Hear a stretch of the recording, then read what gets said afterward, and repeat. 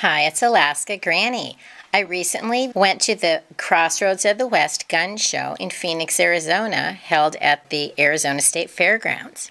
There was not the crush to buy ammo that there has been in years past, and the prices seem to have dropped.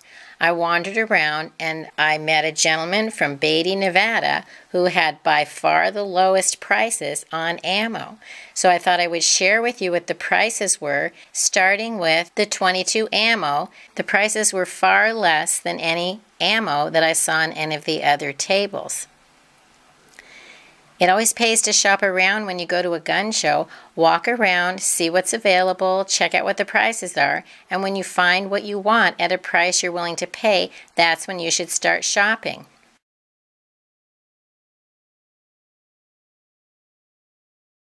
There was a wide range of ammo available, including ammo that I was not familiar with, so maybe it would be something that you're interested in. Gun shows are a great way to pick up unusual items, stock up on things you need, and learn about guns and ammo while you meet nice people and share information.